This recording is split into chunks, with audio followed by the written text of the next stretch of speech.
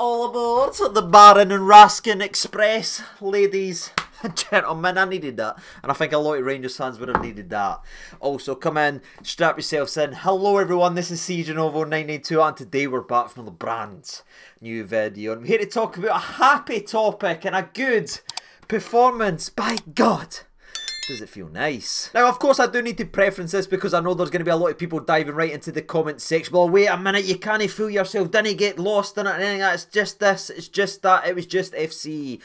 We should be beating them. You know, we're still in trouble. You know, everything's no fixed overnight. And I get and I understand why people are going to be saying that, and there will be people that's protecting themselves almost because they've been beat down and let down too many times by players in that dressing room with so many false dawns. So they're protecting themselves and they're staying away from it, and they didn't want to get hot hyped up and enjoy the hysteria of these types of European nights. Again, I understand why they're doing that, and for a lot of it I do agree with you. There is certain players in that dressing room I don't trust to take us to the old promised land, but where I'm a little bit different is I like to be able to enjoy the wins, and I think as angry as you get with the losses, you should be as happy and being able to enjoy the wins, and that's what we're here to talk about today. Obviously not everything's fixed, and obviously not every problem has been solved, but it's a results driven business, and we won the day. And if we can't enjoy that, and if we can't enjoy a 4-0 scudding at home in the old Europa League, what can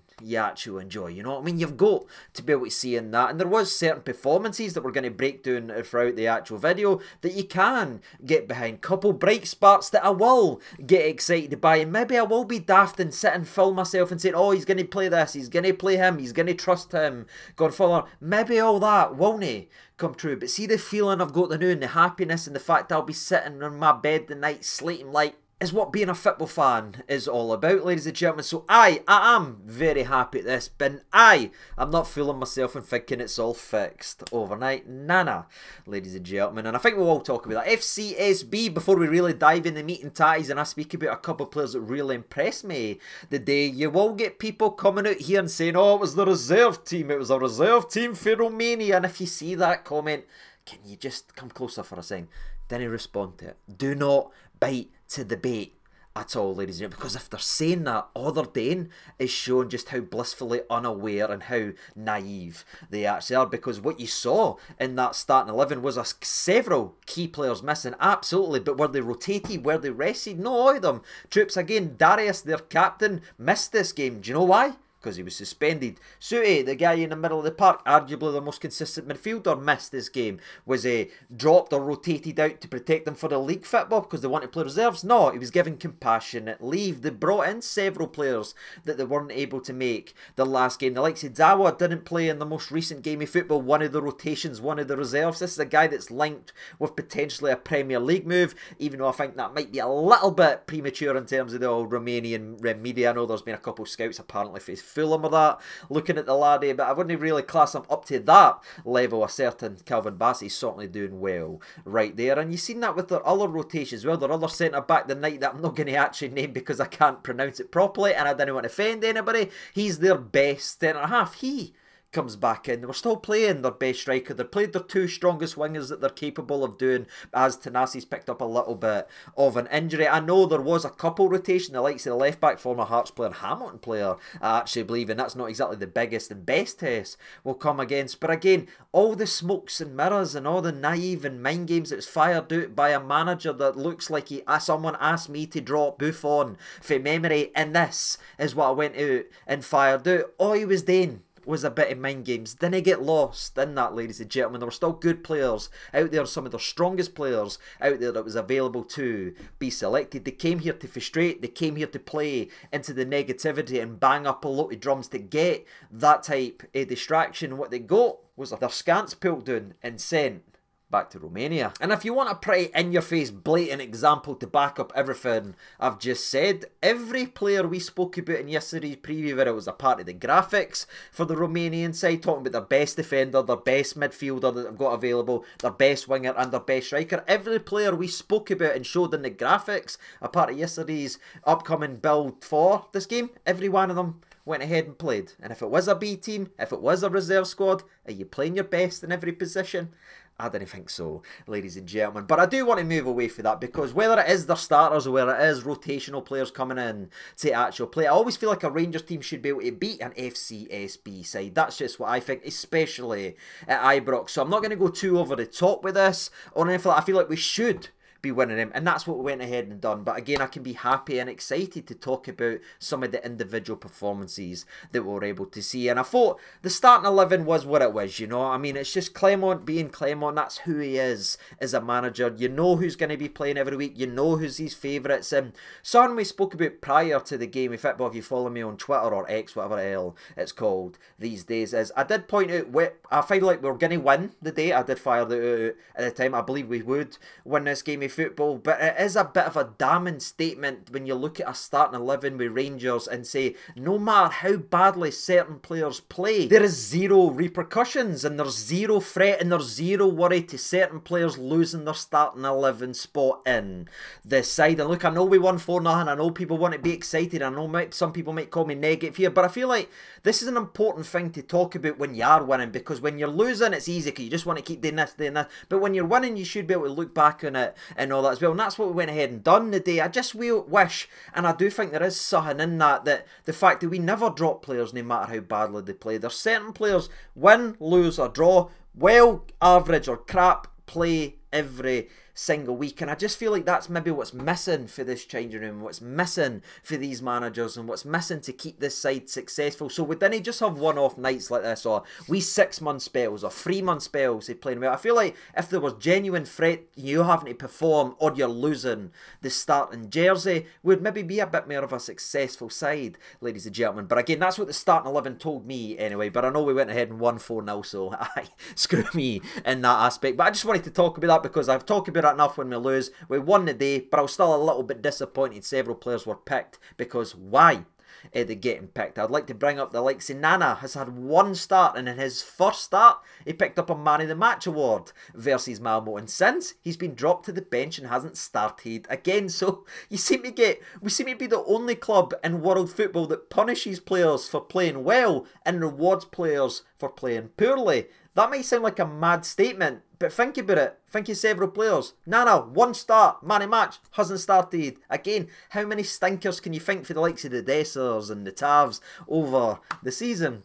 It is a bit silly, but anyway, whether the frustrations and all, we still had to go out the park and do it, and after a couple of long balls in the first 30 seconds of the game of football, we did start off pretty well, and I thought the zip and the pressure was important in this game, and that's what takes me to the couple of players that I want to bring up right away and talk in a positive nature, and it was that midfield partnership of Connor Barron and Raskin, something a lot of us have been speaking about for a while, and would have been maybe if Raskin didn't pick up a pre-season injury, or if I get the vibe and feeling that Clement actually likes wee Raskin, we might have seen that more. But I thought they were so damn important the day and the way this went, because before we start about how the game could have went in terms of a butland mistake and a possible VAR disaster and everything like that, I do want to talk about what helped us in this game, and that was Connor Barron and Raskin providing us just the platform to go ahead and win the ball. See their energy, their pressing and setting the press and demanding other players to press. I just love the way they approached the game, you know what I mean? One sat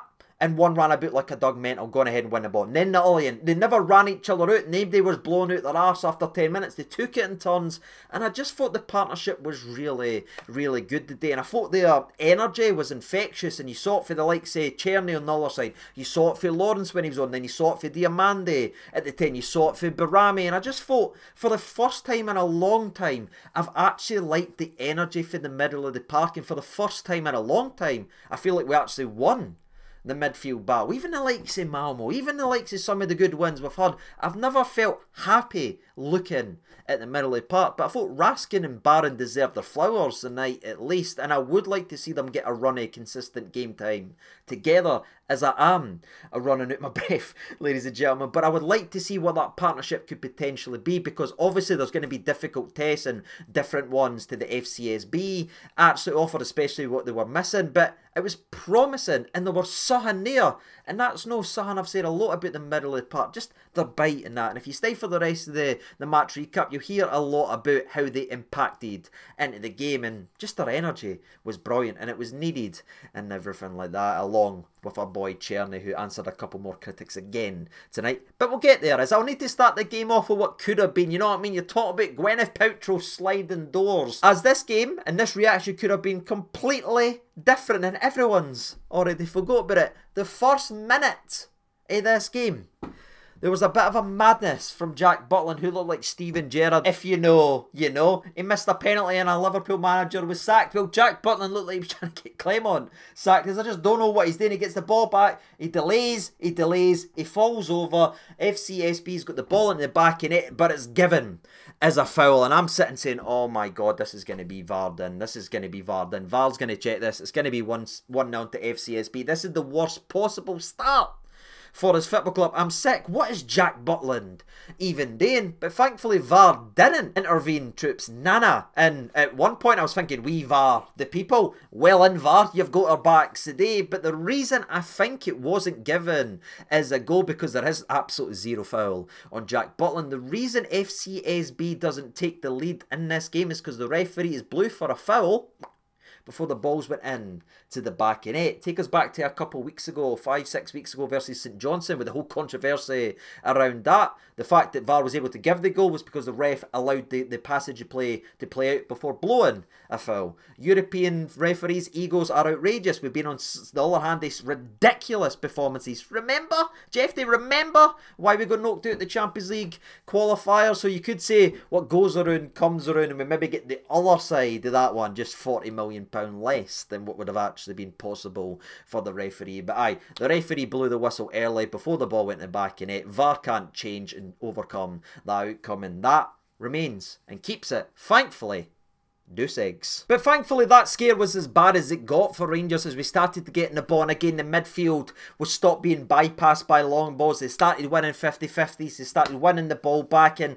look, they weren't amazing. I'm not sitting here saying there's the second coming or that. There was some frustrating misplaced passes, or maybe they're just not good enough on the ball to really penetrate in behind. There was a couple wee chances. I get what people are going to say, but see, just winning the ball back, just the simple stuff that's overlooked in the modern game creates such a difference for this team. It gets the crowd involved, it gets the crowd up, and it bleeds in and goes in to the other players, as you saw them buying into the idea. And that's when we started winning the balls. That's when we started winning 50-50s. That's when we started to create several opportunities. The only one really worth noting and breaking down here before we put the ball in the back in it was Raskin winning the ball back, wriggling in between two and forcing a shot for the goalie, which again will get overlooked and forgot. But that's just why I like that laddie, you know what I mean? And I have been frustrated to see him, and yes, he's played poorly when he's been given some opportunities over the last couple of weeks, but I looked at him the day and I says, that's who I thought you could be. Just somebody to inject something into a Rangers team. And again, it just keeps everything moving. It stops the groans, it stops the frustrations, it starts putting the opposition under pressure, and it builds and it builds and it builds, and that's where we ended up taking the lead in the game of football, as Tavernier and Cerny combine a couple times down the right hand side. Cerny then plays it into Lawrence brilliantly with a great pick out, no just firing the ball into an area, no just trying to hit it to Desos, who's probably marking the fourth official or something like that, getting his head up and playing it right to Tom Lawrence, who just runs onto it. And it's funny, right, because I've said many times, despite my frustrations with Tom Lawrence over the years, and this guy's driven me crazy, especially at the end of last year where I thought he just sold the jerseys, I have called him the best striker, the cleanest striker of the ball at our club, and it has felt like that for a long time. But it just shows you, with all the screamers and all the brilliant finishes and the crisp shots that he scored for us already this season, this one on the European night hits the back of net, because I'm pretty sure it hits it off his left foot, and it's just got the weirdest trajectory I've ever seen. It ends up bouncing, beating the goalie, completely does him with that one. It's in the back of net, and it's a brilliant opener for Lawrence. Did he mean it? Nah. Does it matter? Nah. And it's 1-0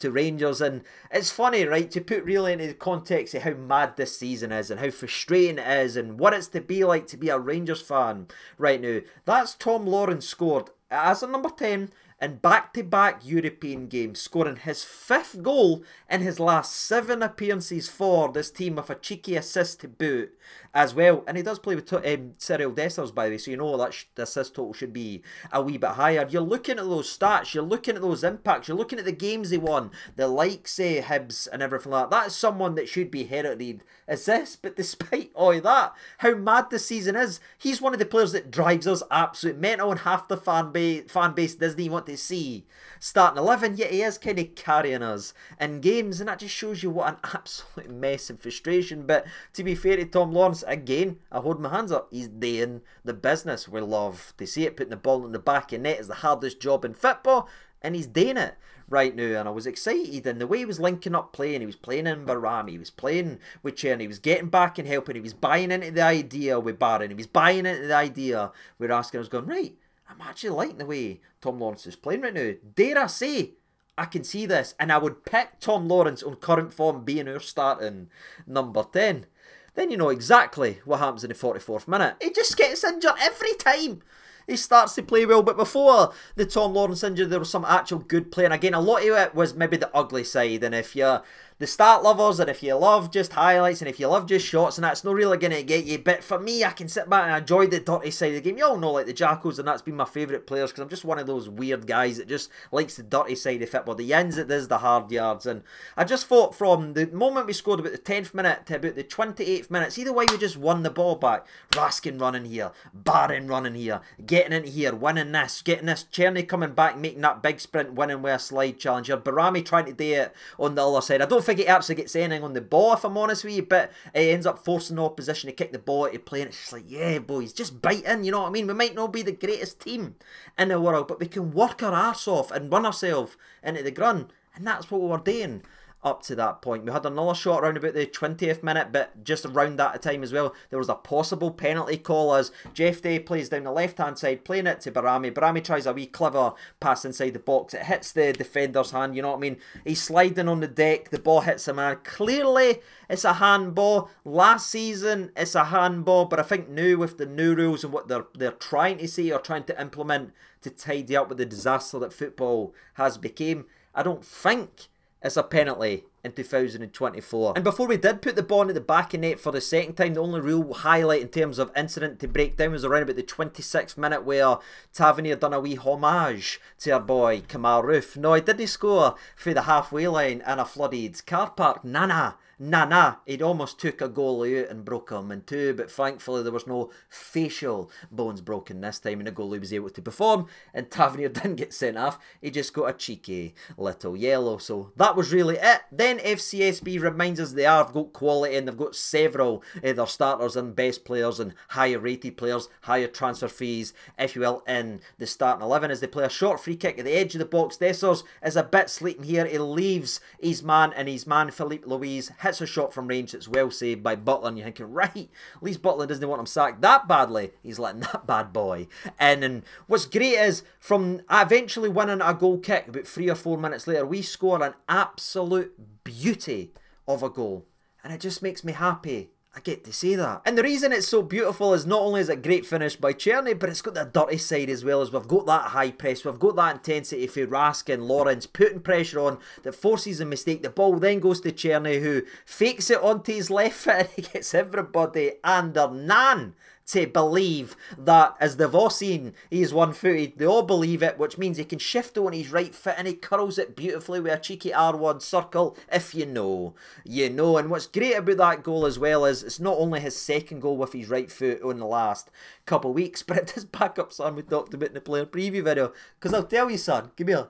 I was getting cooked online and in the comment section by a lot of yous, because in the player profile I talked about how many goals Cerny scored with his right foot and how much of a weapon it has actually been. Yes, he's left footed, but he scores a lot with his right, and after the first couple of weeks, by God, I didn't think he used his right foot. I mean, the only time he was using it was to stand on it to hit it with his left foot. So you are cooking me a little bit, but now you're starting to see, because he is so left footed and people know how dangerous of a weapon that is, when he does shift it, he can hit it with his right. and he creates chances and mismatches like he did today. And it was a brilliant first goal by Cerny, who continues to build up his confidence and belief, again, providing on what he then goes to do later on. And it's the second goal of the game which just gets the crowd going. And I wouldn't say it kills the game off, because 2-1's always a very dangerous scoreline, that, but it just made you feel, well, like, yeah, we're going to win this. And the third goal should have came round about the 44th minute after some great build-up play by Barron. Gets the ball on the left-hand side, nutmegs his man beautifully, runs to the byline, plays it back, it drops to Cerny, whose volley's blocked by the defender. Brilliant block by Big Dawa. It then comes out to Tavernier, he headers it back to, and Lawrence has a shot. It's a bit of a goal-mouth scramble everywhere. There's blocks, and then Lawrence's, I think, third volley attempt during 60 seconds of play ends up going out for a throw-in, and you're thinking, breathless. You're almost laughing, because you're like, yeah, this is fun to watch. Then the ball goes there, Lawrence falls down, looks like he twists his knee, and then he's down. Injured, you're thinking, yeah, that makes sense. And that seems to be the recurring theme with Lawrence. Every time you're thinking, right, I might start believing in him, I might start giving him my trust. Unfortunately, he seems to catch the injury bug. Now, he did be able to play the last couple of minutes before going off at half-time, and Ben, that might be Clement learning his lesson, so he doesn't, sacrifice Oscar Cortez to the injury gods like he did versus Hearts and he's done in previous occasions. He was a bit proactive now in his sub, and hopefully that's protecting him. But the Lawrence injury was the only thing worth noting, I should say, before the end of the first half, besides the likes of Barami blowing a wee kiss to the opposition fans as he was walking off the park, which set the fans from Romania into a bit of a frenzy. But I like that shithousery. More of that, please. But the Lawrence substitution obviously opens the door for the likes of Igamane to come into the game. And what I liked about Igamane is he was yet to play in his natural position, because there seems to be a bit of a crowd that's now turning on Igamane, and I get it, he's not been great for the last couple of weeks, but I think we often forget he's not a holding midfielder. He's never been that. Yes, you could argue he was maybe a box-to-box player occasionally, but he did play a lot more offensively in a midfield three. That is where he played. He wasn't the holder, he wasn't the defender, he was the creative, he was the one to have shots, and he's been put back one under Clement, and he's been given that role besides Connor Barron, but that's no the role he plays. If it's in a midfield three, he's always been the most forward-thinking one, and the one that wants to create, and the one that wants to linger around the actual box. And I think if you go back and you look at a lot of your counter-attacks and the amount of times Diamandi's out of position, he's actually playing into his instincts and gone towards the box trying to feed off stuff. And today we might have lost Tom Lawrence to an injury, but we got to see Igamane in the number 10 role, a bit more familiar to him, and I thought he was much better. And it's amazing, ladies and gentlemen, because you're sitting here talking about a player getting played in his natural position and being surprised about how well he plays compared to when he's played out a position. Do you know just how simple it seems football can actually be sometimes? But we just never ever do. We've got to praise a player getting to play 45 minutes in his preferred position, because we know he's going to be bumped back and played out of position next week. But we lost Tom Lawrence to injury, but we got to see Diamande as the 10, and I was alright with that, because it's better than Kieran Dowell gone there. Because if we can't get Barami at the 10, maybe let Dio do it and remind everyone of his individual qualities, which he did as he finished this game with a brilliant assist. And before we really break down that goal, we've got to talk about Dessers, because what happens when we do put the ball in the back of net for the third time as well, because around about the 51st minute he plays a simple wee ball in the middle, and I'll be honest, that was about maybe the 6th time Dessers touched the ball. I don't know how many times he touched it. One of them was for a kick-off. You were looking at Gabi Abonglahore's numbers, if you remember that meme a few years ago. I think it was garbage today, right? Rotten, just wasn't involved in it at all. And I think you have to give praise to the rest, like the midfield or the attacking three plus the two holders, because their energy, their work rate, their desire made you forget that Dessers was just up there doing absolutely nothing, you know what I mean? And people might say, oh, you're being too harsh, but it's the exact same embarrassing performance we saw at Rugby Park was seen the day, but the only difference is we lost versus Killie and we won the day, so we can't overlook and pretend that that is any better. He was absolutely rotten and not involved in nothing. The only reason we're speaking about him now, and what we're about 12 minutes in to a recap, is because he falls down after he collides with someone's Aram. Now, I don't know if it was an elbow to the face or anything like that. I've seen a couple of clips now online where it does look like there's maybe some connection there. And look, maybe there is, sound serious. I'm not want to go too much into it. But he is down on the deck for a very, very long time. And from there, he then gets up after about 3 or 4 minutes. He wants the player sent off, but considering VAR must have looked at it and checked it and no sent him off, tells me there wasn't too much actually in it. But the reason we mentioned it was because 3 minutes later, after a phenomenal piece of football that starts with Jack Butland playing it in to wee Raskin. Raskin with a man on his shoulder, turning, playing the ball out to Tavernier, whose header comes in to the middle. Dio then gets the ball and plays a wonderful ball out to Cerny, and Cerny just sprints, just runs. Doesn't wait, doesn't hesitate, doesn't look for the overlap. He sticks to his natural instincts of being a winger that he's had his whole career, just drives into the box. Wee shimmy now, where the defender sends him to the shope, cuts inside and tucks it in to the back of net. That is about as good as it gets, and there was a lot of build-up play that reminded me of that goal we scored was against Michelin years ago under, I think it was Gerrard as well, where we started with the goalie, we played it into the middle, but at that time I'm pretty sure it was Kamara out to Tav to Hadji down to the right hand side of Ryan Kent, who then played it in to Alfredo Morelos, or was it Kent who scored? Whatever way it unfolded, again there's a lot of goals in this noggin. It was just a gorgeous bit of football. It wasn't a punt ball, it wasn't a hoof ball, it was players playing football the right way. And I know people say it's because we're 2-0 up, we're winning this game, we're a better team than that. I get that, we should always be able to beat the likes of Fcsb, but to those people that's going to be saying that all night, yes, we should be able to beat the likes of Fcsb,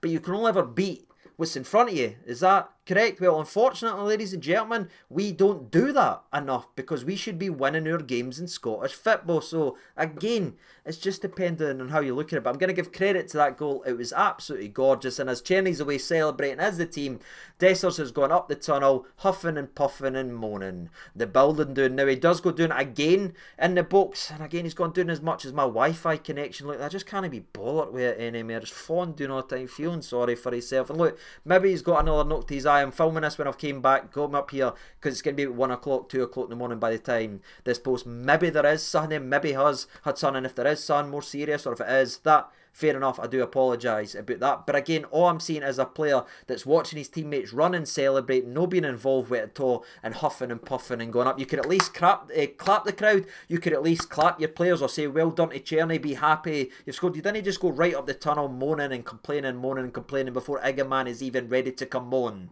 the park. That's just my opinion on that. I didn't like to see that. Loved the goal, loved the moment, but even that, it's got a wee tail in negativity. And after about a minute or two of playing with 10 men, because Dessers is up the old tunnel, you've got the likes of Igamane coming on the park, and it was brilliant to see, because I felt like he was flung under the bus at Dundee United when he was played out of position with the players that he was played with. Now, he did start the game as a striker, but if you saw the game, you know he had to go everywhere because the midfield was just an absolute riot. But I was so excited because, again, you had that base, Raskin and Barron. You had Brahmi still on. You had the likes of Diamande in his natural position. You had Cerny on. I went, right, if Igamane isn't just a wee bright spark and he's just fizzled away, if he's actually got something, we'll see something the new then, because this is about as good as it gets in a Rangers shirt. We're playing well. There's confidence in the team. We've got the best players on the park. If he's got in, we'll see it right now, no matter what the score is. And ladies and gentlemen, we saw it, and no surprise, it's wee Connor Barron's thrown his body